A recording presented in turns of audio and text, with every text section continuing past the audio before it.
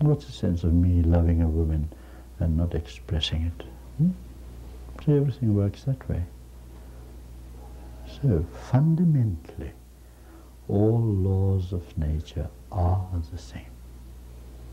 There's no difference. And understanding that, you do not need to be bothered about any imbalances. Because in that imbalance, there is a balance. You have a grandfather clock, and the pendulum is swinging.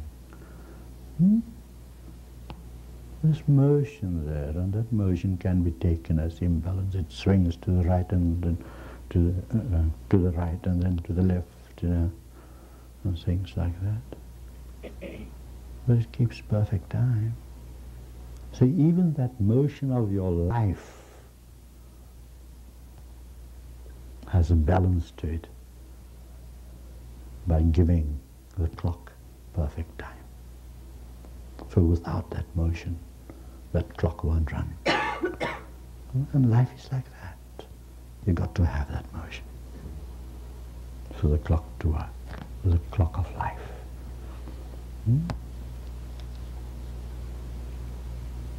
Yes. And then of course, you do set the alarm on. And you have to wake up to go to the office or to work. And that's the time you start cursing. Why did they invent an alarm clock? Because you felt like sleeping. There is yama niyama, discipline. But the discipline can be inborn. You don't need the alarm clock. Before you go to bed at night, just program your mind. Your mind is one of the finest computers in the world. And Jamie will tell us about that. He's a computer expert. You program your mind. Repeat to yourself, before you go to bed, several times, that I will be awake at 4 o'clock, or whatever time. Repeat that quite a few times in your mind. And you'll see you'll wake up 4 o'clock. Your clock will be wrong, but you will wake up on time. You see, now our life can be programmed towards balance that you spoke about. It's a matter of programming. So if you have any problems, go to Jamie. He's an expert programmer for computers.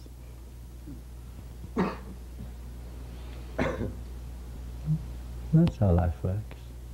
So do not bother about imbalances. They have to be there. But recognize what makes, do not put emphasis on the imbalance, but try and find out the cause of the imbalance. Because everything in this worldly life has a cause. Find the cause, and which is not difficult. Through the quietude of your meditation, you will know the cause of the imbalance. And yet, even if you do not find the cause, remember that I'd rather suffer all the imbalances of the world than to have balance, if it would make me a better person. A lunatic in an asylum, he's got no worries at all. Now, do you call that balance? It's not balance. So, whatever imbalances there are, whatever discrepancies that there are, or may be, take them in your stride. Life will always be in the process of evolution, a hill that you have to climb.